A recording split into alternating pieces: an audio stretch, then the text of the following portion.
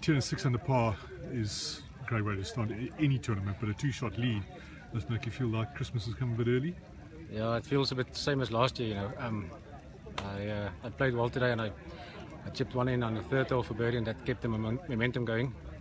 The fourth hole actually, and yeah, I just putted nicely yesterday as well, and I think I just kept the momentum of last year with the putter. So, and I obviously hit the ball nice as well.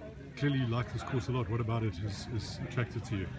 Just the whole layout and the fact that you have to drive the ball straight, and it's not the long hit course. You have to keep it in play.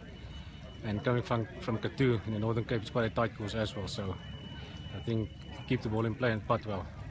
There are a couple of you guys that seem to do well in these kind of tournaments on these kind of courses. Is it something you actually look forward to year after year? Yeah, I actually do.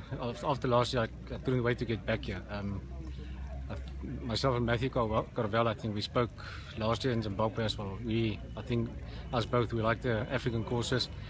And I think a course like this, you know, it just narrows the field down a bit to, it's not like I said, not the long hitters course, and you have to keep it in play. Just try to make the putts and keep calm. And putting, did you worry about that? Because I think a lot of guys sort of think to themselves, these greens are slow, they're going to be a bit bumpy, there's a lot of grain. No, I don't worry about the putting. It's I just read everything straight and try to hit it there. And today, and it seems to go in for me, so just try to get the momentum going. How difficult it is to get the ball to the hole? No, it's not that difficult for me today. So yeah, hopefully it can just carry on the next three rounds. Do you think to yourself after the end of a round like this, two-shot lead, I need to work on that tomorrow, or just go and do more of the same tomorrow? No, just try and do the same tomorrow. Yeah. I don't think you can do anything better. So.